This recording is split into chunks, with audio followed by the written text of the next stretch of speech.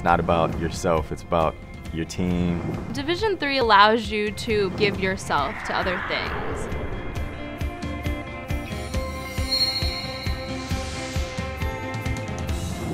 I chose Cedar Crest because it's nationally ranked for its forensic science program. And then I also chose Cedar Crest because I could come here and play sports. I could be a basketball player and then I could be a student athlete, and my teachers would understand that.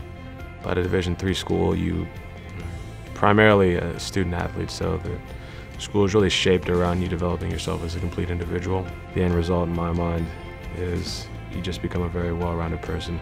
I know sports is important, but having the academic part along with it is a big plus. There's more to them than being a student athlete. They're a club president, they're a student in the classroom, so it's a well-rounded experience. Division III school was the best opportunity for me to have both the highest academic challenges and some of the very highest athletic challenges too. So that's why D3 athletics is so great. It gives you the opportunity to get involved in so many different things and be able to still do all those things. D3 school, there's a lot of time for other opportunities. During soccer season, the coaches, they expect a lot of you during soccer, but after soccer, that's your own personal time. It's your time to go explore different things and really find out who you are and other opportunities that you can pursue.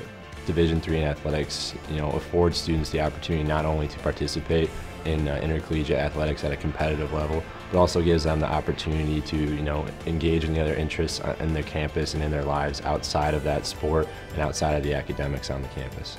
I wanted to be really balanced. I wanted to be focused on academics and athletics and be able to do other things that I wanted to do. And I knew Division III would be able to not only let me do that, but support me in that. You have more time for your extracurricular activities outside of school, whether it's not academics, spending time with your family, your friends, and those are things that are important to me in a college experience.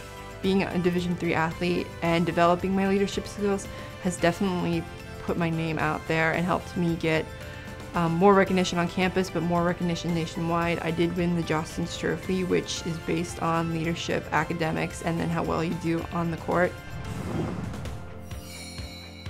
I think there's more opportunities for academic scholarships in Division III. Division III schools offer academic scholarships instead of athletic scholarships. This really puts the focus that the student athlete needs to maintain that GPA. I got the presidential scholarship from Case Western, which was huge for me. I did receive a non-athletic scholarship upon entering school, and I carried that for my first 2 or 3 years. I did receive academic scholarships my freshman year, and then every single year I get a little bit more because of my academics. Just being involved on campus, being an athlete, and then being a leader in so many different clubs. All those things combined kind of get me recognized.